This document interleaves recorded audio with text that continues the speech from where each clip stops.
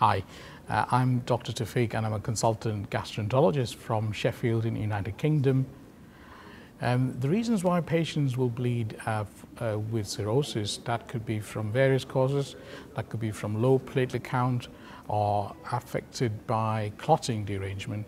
So if there is a tendency that patients bleed from either low platelet count or clotting derangement, these need to be addressed by giving them platelet transfusion if it's required, and also to correct the clotting by giving them vitamin K.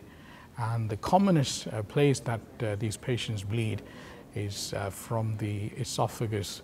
Of course, they can bleed from anywhere from the body, but we know that the varices in the esophagus can bleed, so it'll be essential that is controlled either by pharmacological intervention with beta blockers or other pharmacological medications which have strong evidence to treat, or by offering prophylactic banding based on the stage of the liver disease.